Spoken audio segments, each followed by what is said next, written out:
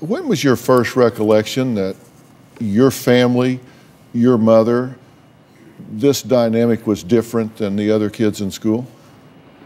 Probably when I was in 5th grade and she showed up drunk to school and on my birthday, and she was like dancing and singing in the cafeteria. I didn't want to be known as the girl with the drunk mom, and it was really embarrassing to me. I feel like I don't have a mom anymore.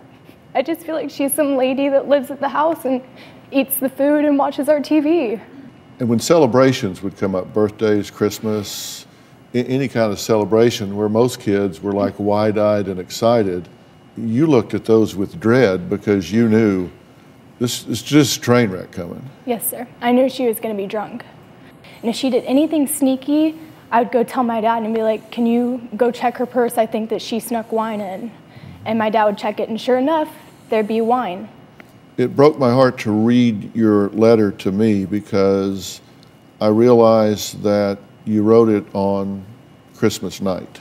Yes, sir. Go ahead and read this for us. Dr. Phil, my name is Rachel. I'm 19 years old. I would never have thought I would be writing to you, but at this point, you are my family's only hope. My mother is an alcoholic and a pill addict.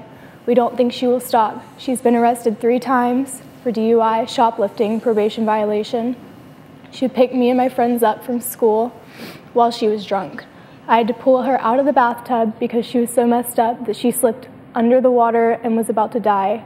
She threatened my brother with a knife when he tried to prevent her from driving drunk. She was drunk every birthday, holiday, celebration. She was drunk for all school events, including high school graduations and college graduations. She was drunk on my brother's wedding day, and she's just out of control. She lies at AA meetings and will grab a chip and say she's been sober for a month, but in reality, she drank that morning. I'm scared for my mom. I'm scared she's going to end up dead or in prison. Please help my mom and our family.